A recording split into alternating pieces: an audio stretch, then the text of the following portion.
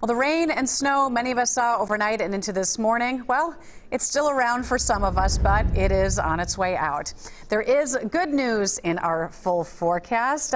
Right, Mike? We've got some good news on the horizon. Yes.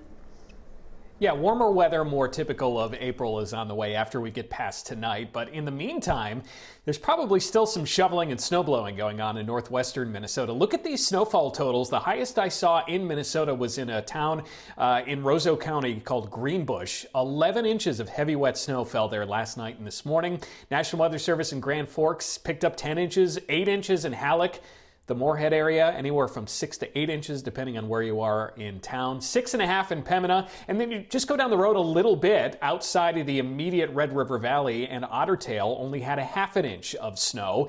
And then we started to see a little bit of ice accumulation. Let's go down to the Minnesota River Valley, Redwood Falls. Our weather watcher, John Markison, sent us this picture of what looks to be just a very light glaze of freezing rain on some of the branches there. And then this is more significant in Bertha, northwestern Minnesota, 3/8 of an inch of ice accumulation measured by Jason, and you can see that it created icicles on what looks to be maybe a bird feeder or something. I tell you, there were a few localized power outages in northwestern Minnesota because the extra weight of that ice accretion on some of the tree limbs brought them down, which in turn brought down some power lines, but we escaped, thankfully, with very little power outages. Right now, only a few customers in Minnesota are still without power. However, we do still have a little more wintry weather to go. In fact, the area of interest extends kind of along the I-35 corridor up through the Twin Cities, with some heavy snow now in the Albert Lea and Owatonna area. Northfield getting what is likely some wet snow. I just saw our chief meteorologist Chris Schaefer send out a video on Twitter of some heavy sleet falling in Woodbury, so that would be more of the purple area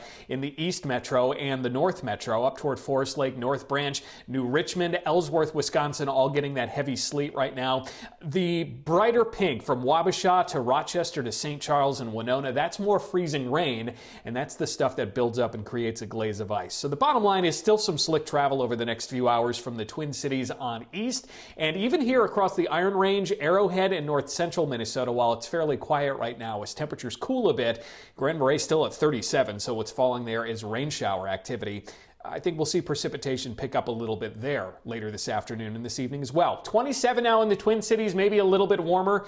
Probably not much with time this afternoon, and yes, there is a breeze too. Thankfully, it's not that strong, but still wind chills in the single digits across western Minnesota. All right, so here's the forecast for the rest of the afternoon. Notice from about the Twin Cities metro on eastward through mid-afternoon, dealing with a mix of wintry precipitation. It will increase a bit across the Arrowhead through the late afternoon into the evening.